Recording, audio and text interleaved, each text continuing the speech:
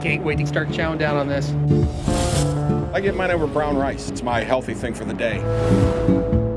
It is divine. It's TSO, so it's South. How do I pronounce it again? I must have 15 different spellings of so in my menu collection. You start to talk about a business that's in the billions of dollars. My customer can eat it 7 times a week. Unbelievable. You'd find a random Chinese restaurant in the middle of nowhere and all of a sudden serving General Tso's chicken. How did that happen?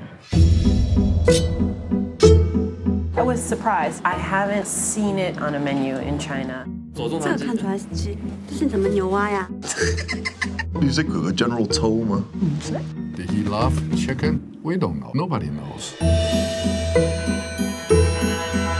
There was a time when Chinese food was completely new to America. Chinese restaurant owners adapted dishes to American tastes. But this one dish just stuck out. It's part of American tradition now. Americans embrace certain ideas about ethnic food. They make it their own. Ain't it ironic Chinese food has become comfort food? It replaced meatloaf and fried chicken. Did several people have the same idea at the same time? I have no idea. Timing is everything. The right man at the right time with the right dish. But whose dish was it? 因为这个是莫名其妙的。